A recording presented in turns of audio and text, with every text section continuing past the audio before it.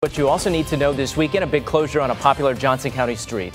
41 traffic reporter J.D. Good shows you how to get around it.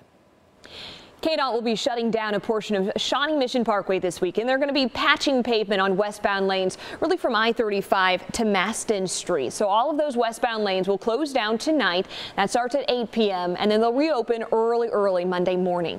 You can still use the ramps on the east side of the interchange, but those on the west side, those will remain closed throughout the weekend as well. So let's take a look at your detour. This is what KDOT suggests. You can take Antioch north to Johnson Drive or south to 75th Street. Either way, you go over to Neiman Road, get back on to Shawnee Mission Parkway that way. For 41 traffic now, I'm J.D. Good.